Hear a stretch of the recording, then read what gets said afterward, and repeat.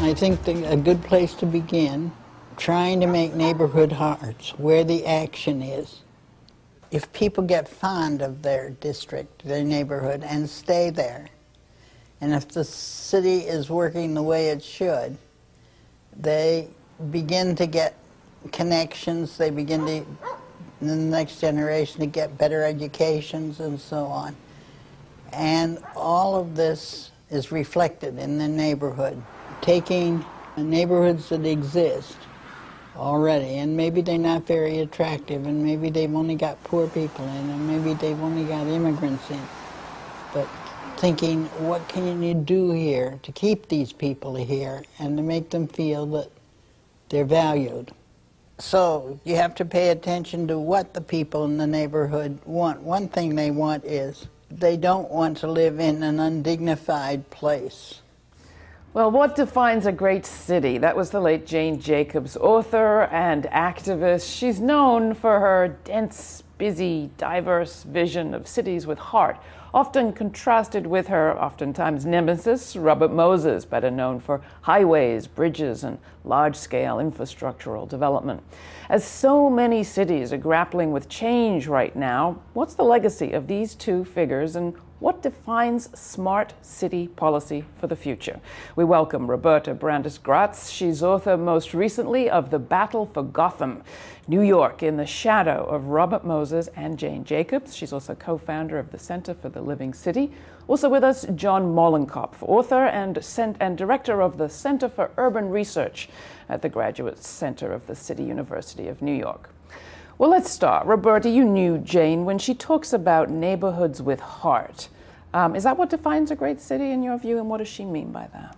Well, it's certainly one of the things, but I think her main point, which is so well shown in this clip, is that urbanism is a process, and city building is a process, and we build and we change, we add to and we strengthen existing places with the people in place having a real say in what happens.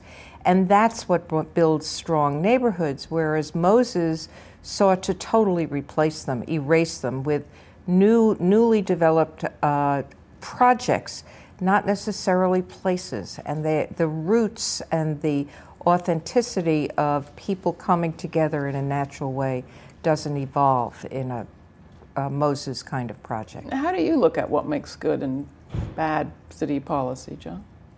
Well, I think Roberta has hit a lot right on the head in terms of vibrant neighborhoods that people feel are taken into consideration by higher level policymakers is certainly a key. But we also need to think about what makes city economies vibrant, and that's another topic that Jane Jacobs contributed to over the years. For a long time it was thought that cities were basket cases going to be abandoned. I think New York and other 24-hour CBDs like Boston and San Francisco are also counterexamples to that.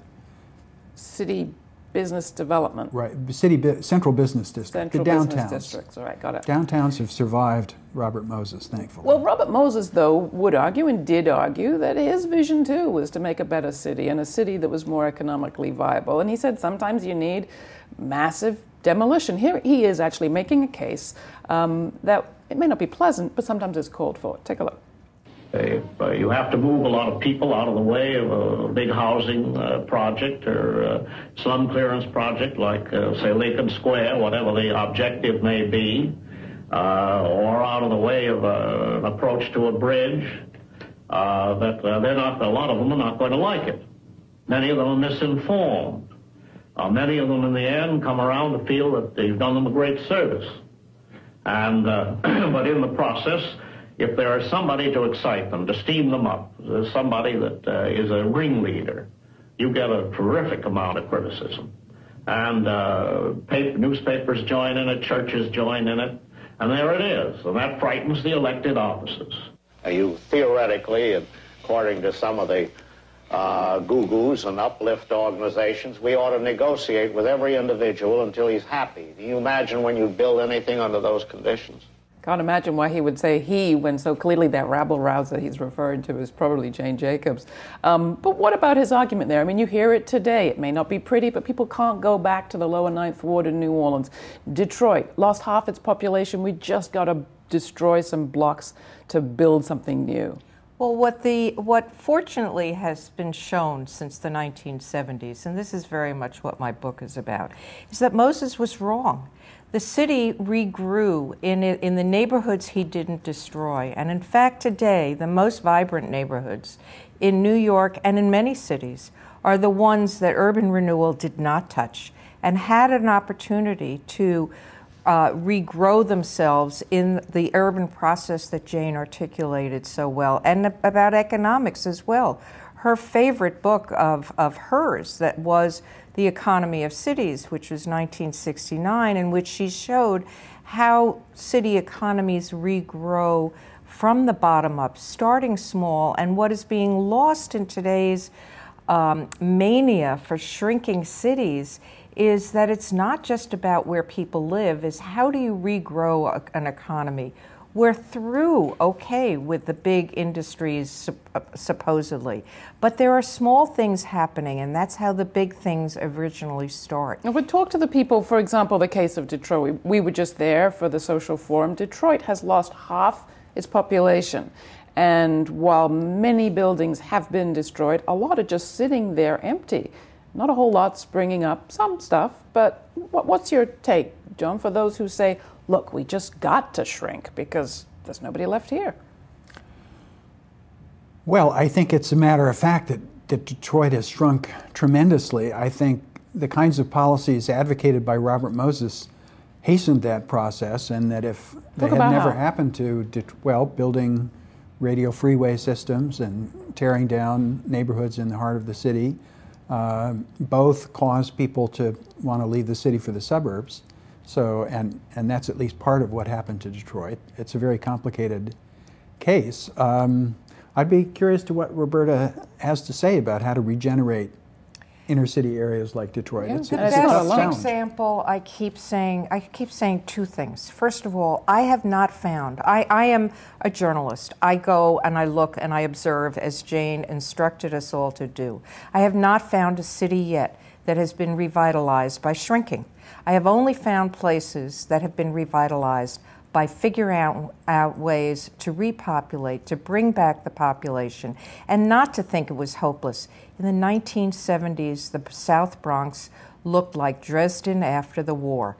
Today, you can barely find an empty piece of land to build on. And that started grassroots, bottom up, small, block by block. Sure, bring in new business. Don't pasteurize Detroit. Don't turn it into an agricultural site.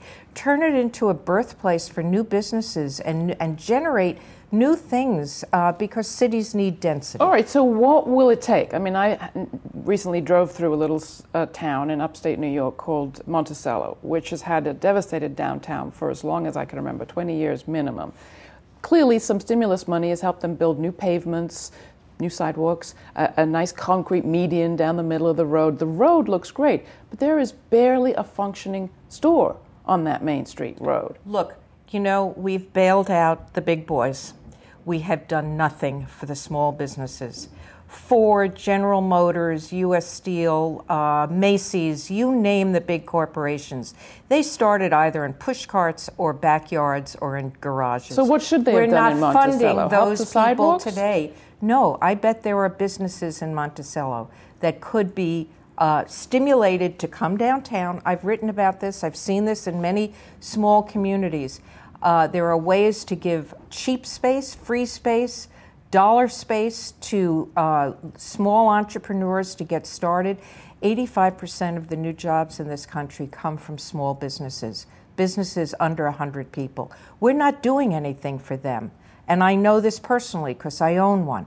And that's where we need to be stimulating an economy. And in Detroit, let them do what Baltimore did in the 60s and 70s and has worked elsewhere. And what I wrote about recently in Detroit, sell the houses for $1. There are people out there looking for a place to live. They can't afford a place to bring their work at the same time.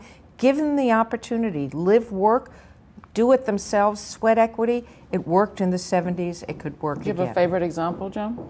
Well, I think this is a little bit off topic, but immigration and immigrant enterprises also had a tremendously positive influence on a lot of places, and we should stop being so anti-immigrant in the country and think about helping streams of immigrants to come to places like Detroit that need their help. Absolutely. And John's written about that, and in fact, I say in the book, we don't really give credit to the fact that the immigration in New York City, as well in other cities, you can go to Utica, New York, you can go to cities out west, the immigration population has really revived whole neighborhoods, brought new businesses, started small, and now some of them are nationwide and big. We've only got about 30 seconds, but if you were recommending to a city right now that's panicked, one thing they could do, you tell a wonderful story in The Living City about a carousel that made all the difference.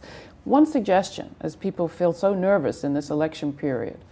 Well, I would say start with, giving the property away for $1 and inviting small businesses to occupy vacant spaces.